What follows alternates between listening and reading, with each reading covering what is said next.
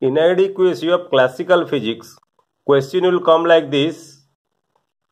What are the inadequacies of classical physics, or what are the failures of classical physics? Classical theory is applicable for bodies which can be observed by our naked eye or instrument directly. If the dimension of the particles are very small, then you cannot apply classical physics. Dimension of the particle small means like electron, proton, or light particles, or heat particles, or sound particles, or electromagnetic particles, like this. In this case, the dimension of the particles is very small. And classical physics, which is basically Newtonian physics. In classical physics, we apply Newton's laws of motion, so it is called Newtonian physics. So Newtonian physics cannot be applied to very small particles like electrons, protons, etc. The failure of classical physics actually started at the beginning of 20th century.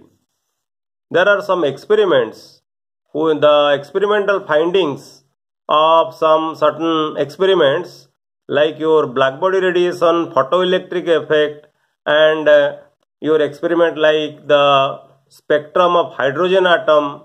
These experiments, the experimental findings of these experiments could not be explained by classical physics. This is the experimental curve of blackbody radiation. At a particular temperature, if you plot the graph between wavelength and intensity, then this will be the nature of the blackbody spectrum. And these are the various spectrum at various temperatures. And the whole spectrum of blackbody radiation could not be explained by classical theory.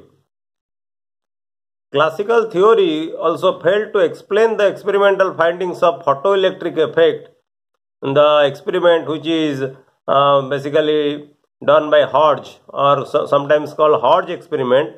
So the photoelectric effect, the experimental findings of photoelectric effect could not be explained by classical theory. Classical theory also failed to explain the spectrum of hydrogen atom, that is the hydrogen spectra.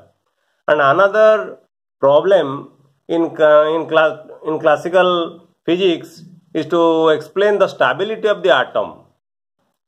According to Maxwell's theory of electromagnetism, if the electron revolves around the nucleus, then it will continuously emit electromagnetic radiation. Electron being a charged particle, when it revolves around the nucleus, it will continuously emit energy.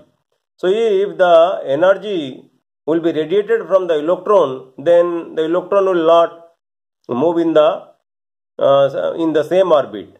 That means the orbit of the electron will be like this. That means the electron will move in a spiral path and it will finally fall into the nucleus. So the stability of the atom could not be explained by classical physics. So during 1925 to 1930, the effort of Planck, de Broglie, Schrödinger, Heisenberg, Dirac and others, they developed the subject of quantum mechanics as the fundamental theory to explain various phenomena occurring in atomic and subatomic scales. So in question, that means the failure of classical physics, what are the failure of classical physics, or what are the inadequacies of classical physics?